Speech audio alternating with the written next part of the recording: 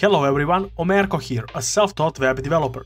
About 2 years ago I published this video, and currently it is my most watched video with more than 16,000 views on it.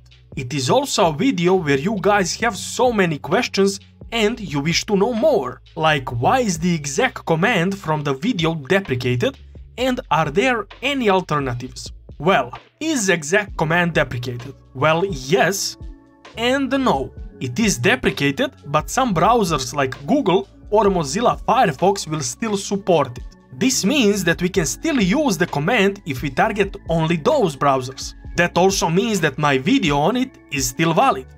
But what could be those alternatives? Well, we do have a range of different methods that we can use to create the same functionality. For example, instead of using execCommand copy, we can use Clipboard API. Also, if we wish to use bold text, italic text, or just any other text formatting, well, we must do that in a harder way. To be precise, we must wrap our text with actual HTML elements to do that. And sometimes, to get that kind of result, we are required to enhance our JavaScript code quite a bit. Also, we can use other editors and integrate those into our projects.